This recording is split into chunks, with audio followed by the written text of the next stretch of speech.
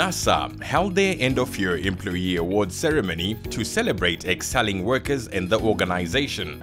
Before the awards ceremony, they took the opportunity to officially open their guest house, which underwent renovations to meet world-class standards.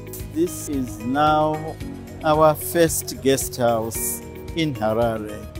It's a place where NSSA will entertain not only its staff, its board, but visitors to NSSA. It has now been fully renovated, well furnished, and ready to receive visitors. In many ways showing that this leadership that we have from the executive side and also from the board side are very serious about creating value with the various properties that NSSA holds, and this is one of them. The guest house is a world-class venue which encompasses luxurious accommodation and a variety of services. We commend NSSA for really taking on a journey of transformation. NSSA is one of the best resources that this nation has in terms of national development. As we use these resources, we should do it prudently in a manner that creates additional value for our pensioners. NSSA celebrated its outstanding employees and gave awards to the best employees in various fields. We celebrated today the hard work by celebrating the achievements of some of our staff. We also today thanked our Honorable Minister. Without his tireless efforts, today's NSSA would not have been. We have also seen the recognition during the year that NSSA has received from independent bodies who have taken note of the good work that is happening at NSSA. This kind of ceremony gives confidence to the workers to the extent that they feel they are being recognized. Their efforts are being recognized in the organization, which is major. So it's the work of the year in terms of COVID management, the response team. So I was working with the doctors and other people from HR. It means a lot.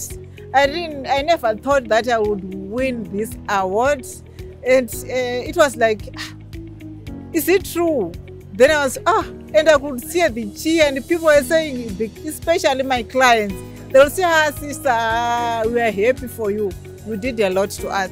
NSSA was also recognized by independent bodies such as the Institute of Corporate Directors Zimbabwe for their excellence in corporate governance. I got an award for the best company secretary or the best corporate secretary in the Para State House event in Zimbabwe.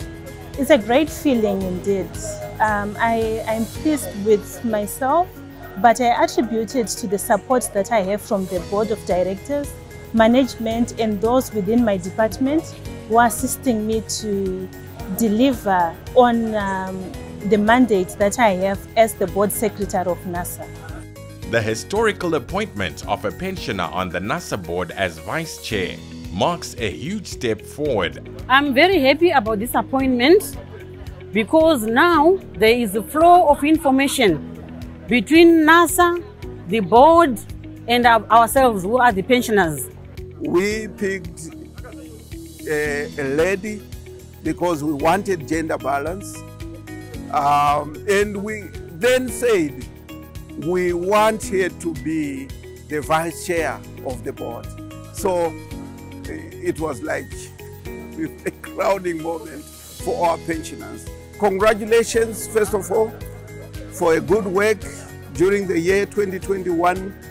As chairman, I can only achieve through my colleagues in the board, through the executive management, through all the managers and workers of NSSA. We have celebrated the winners that came in front, but I want to say to you, all of us in NSSA are winners.